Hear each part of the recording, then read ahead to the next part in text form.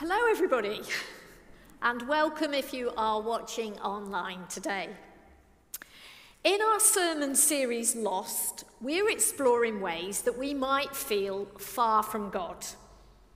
Now, Lewis explored how we might feel alone in part 1. Mark explored how we might feel excluded in part 2. And in part 3, we will explore what happens when we opt out. God asked Moses to be part of a rescue mission, to lead the Hebrew slaves from Egypt to freedom. Is this a challenge that Moses said yes to straight away? Did Moses say, "Great idea, God, count me in"? Let's find out. Our first reading is from Exodus chapter 3, verses 7 to 15.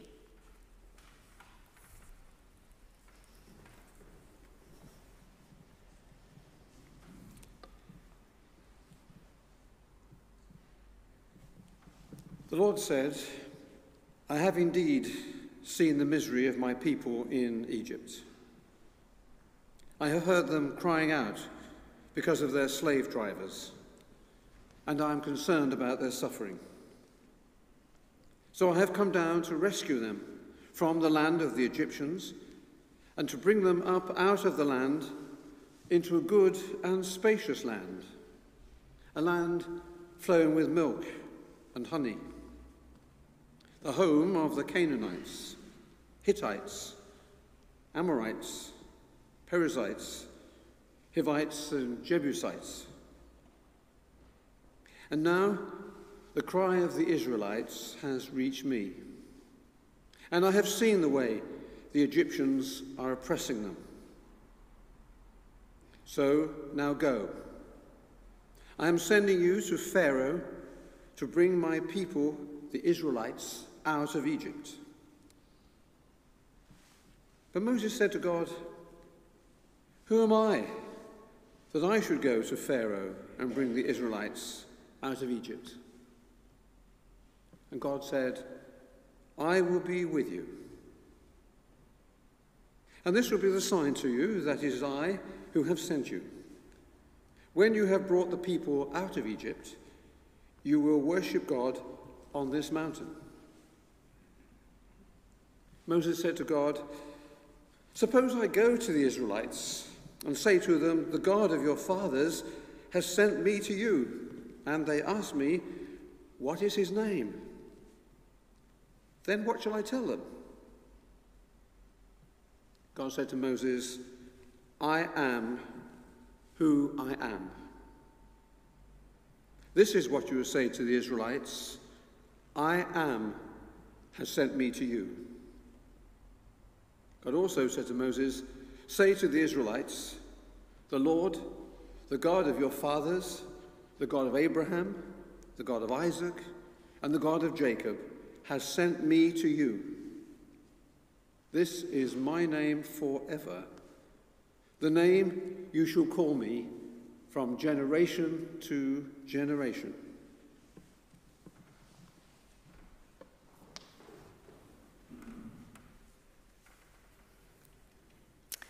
Opting out. Confused. Moses probably felt confused. I mean, it's not every day that when you're out in the hillside, you see a bush on fire that wasn't actually burning up. I know when we read the Bible, we can't quite convey the emotion. I think it was probably something like this: "Ah! There's a bush and it's not burning up." Confused. Moses was married. Moses was a father. Moses was a shepherd. He tried to put the past behind him. He dimly remembered Hebrew women smiling and cooing over him as a child. And then he'd become an Egyptian prince, adopted by Pharaoh's daughter. He'd seen the hardship of the Hebrew slaves who were beaten by their Egyptian overseers. He lost his temper one day and killed the Egyptian who was beating the slave. His adopted father, Pharaoh, found out and tried to kill him. So Moses ran away from the palace and became a shepherd amongst Hebrew people. Moses was influenced by both Egyptian and Hebrew culture. But who was he? He probably felt confused about his identity. He opted out of his princely responsibility and power and became a shepherd. Sheep were less hassle than humans. But now he stood in front of a bush, which did not burn up, and encountered God. God, like Moses, had seen the suffering of the Hebrew slaves. God had a plan full of hope. The Hebrew slaves would be freed. They would live in a fertile land which would sustain them. They would be able to worship God freely on the mountain. I wonder if Moses thought initially, great plan, God, really like that, that's wonderful, until he heard the catch. God needed Moses to make it happen. Moses was confused about who he was, and he needed to know who he was dealing with. So he tried to opt out of the plan in his confusion, and he gave his excuses to God. Excuse number 1. Who am I to go to Pharaoh? Well, we could say, actually, who better? Moses had lived in the palace. He understood all its etiquette. He was an ideal candidate. Moses also cared deeply about the suffering of the Hebrew people. He didn't deal with it constructively when he killed a man, but his passion for justice was still there. God saw it and wanted Moses to join in the rescue plan. Excuse number 2. Who are you, God? Moses wanted to know on whose authority was the plan to be worked out. God responded by sharing a name. I am who I am. This meant God was dependable, faithful, and with people. A God who was in relationship with people and not some distant, remote God like the Egyptian gods. God was reliable because God was the God of Moses' ancestors, Abraham, Isaac, and Jacob. So just think for a moment about confusion. Confusion can undermine our ability to think straight, and we might do things we regret. We might choose to opt out. We might, like Moses, want to run away. We might long for the easy, quiet life. We might let go of our responsibilities. We might make questionable choices. We might question our identity and our ability to perform tasks. We can, though, be encouraged by Moses' story because we see in it that God chooses the confused, the unsure of themselves, the people working through their identities. God identifies the spark within us, the things that make us passionate, and uses them for creative good. With God's help, our passions won't consume and burn us up. With God's help, our passions can glow brightly for hope and goodness.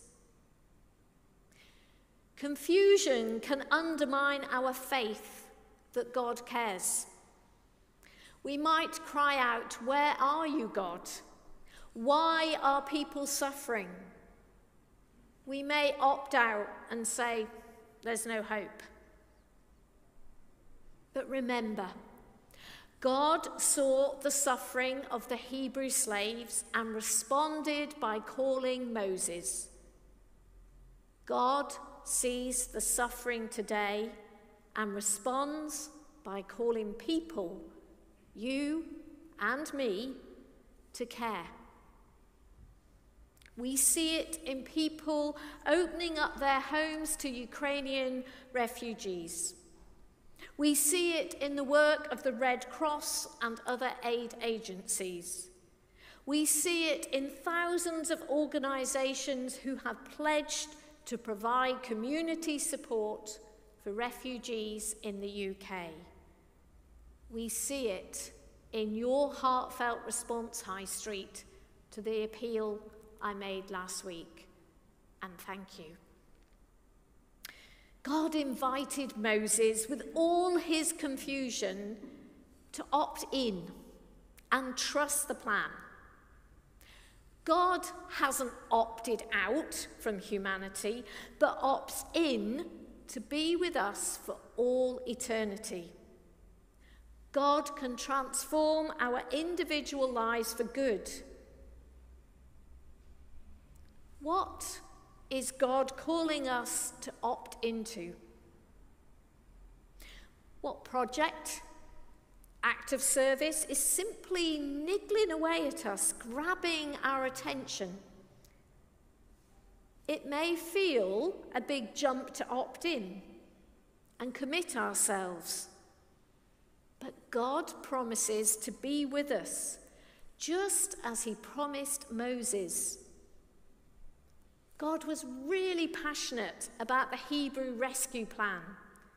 The question of Moses' validity for the task and God's identity had been answered. But Moses comes up with a third excuse.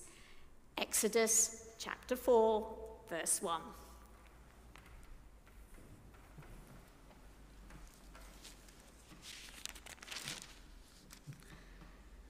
Moses answered, "What if they do not believe me or listen to me and say, 'The Lord did not send you'?"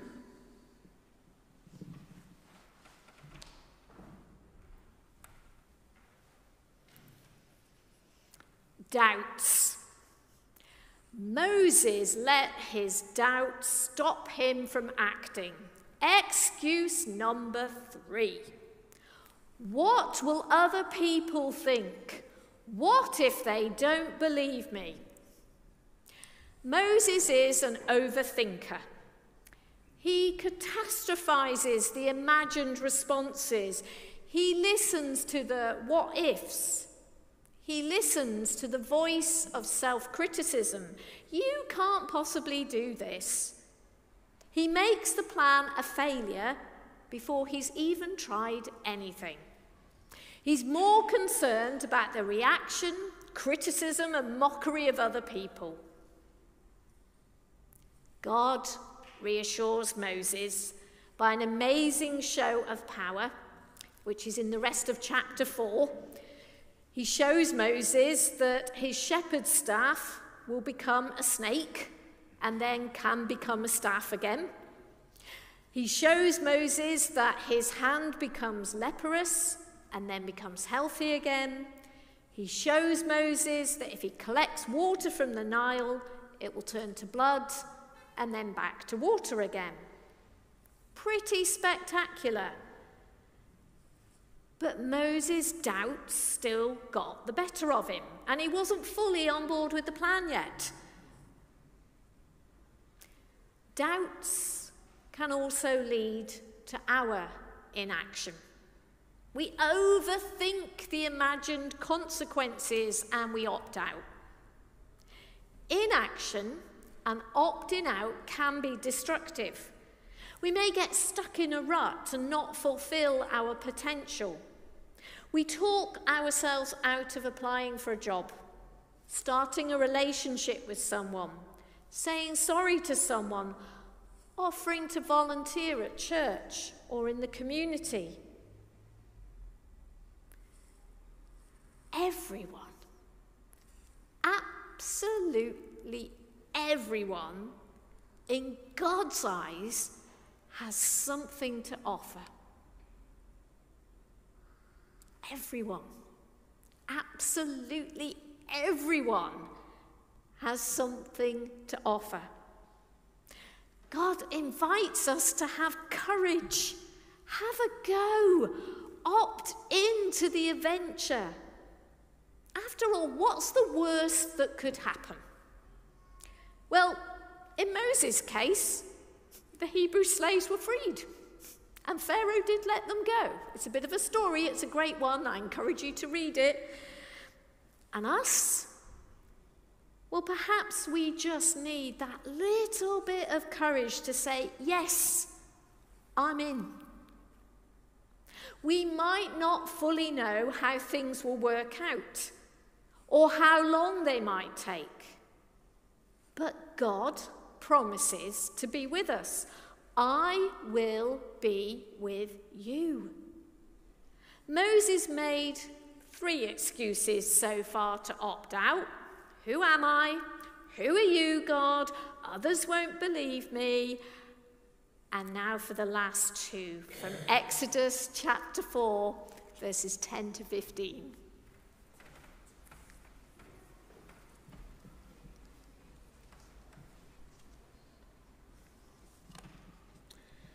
Moses said to the Lord, "Pardon your servant, Lord.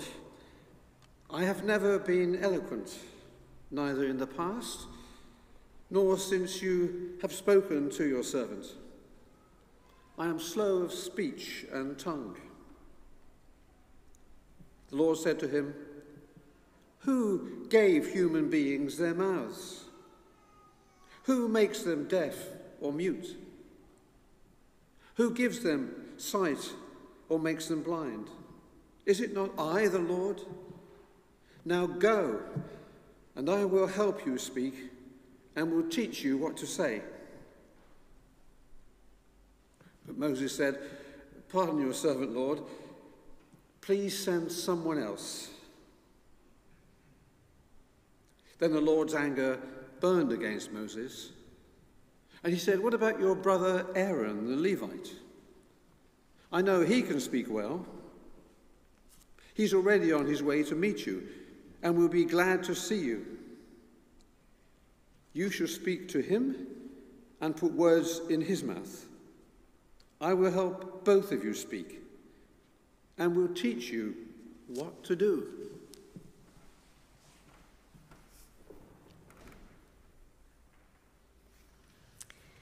Confusion, doubts, and now out and out refusal. Excuse number 4. I can't do it because I haven't got the right skills.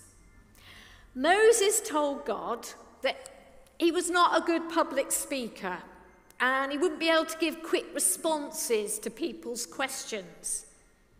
And even though God offers to help him speak and teach him what to say, Moses then comes up with his ultimate opt-out excuse. Excuse number 5. Send someone else. We can convince ourselves when we are confused, we doubt ourselves, perceive that something will be too hard and we're not the person for the task. We can tell ourselves that we will mess up. We can think other people might be better at it than us. But God sees our potential. God invites us to use our skills and talents to be hope bringers, life enablers, peacemakers. we may be surprised that God did not take Moses' no for an answer. I'm glad God is more persistent than we are. God found a way, despite being angry with Moses' excuses. God invited Aaron, Moses' brother, to help him in the task of public speaking. Moses, at this point, stopped opting out and opted in to God's plan. In Exodus, we can read the epic story of how Moses did lead the Hebrew slaves out of Egypt. Despite all those excuses, he did it with God's help. It was challenging. It was often fraught with danger, but Moses was the person for the job. Moses developed. Moses grew more confident as his relationship with God strengthened and his faith deepened. We may have refused to do something which we felt God was urging us to do in the past.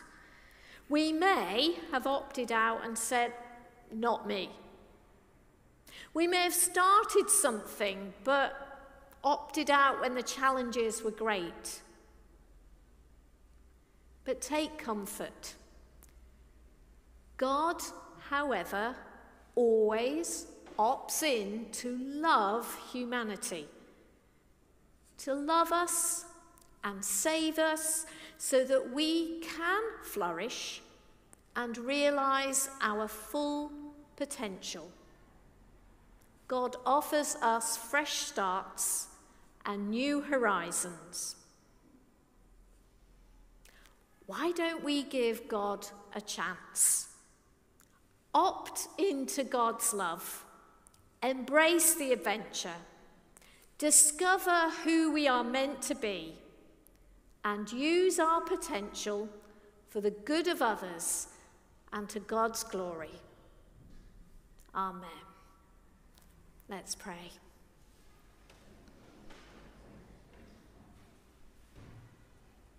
Gracious, loving God, thank you that you see the potential in each of us.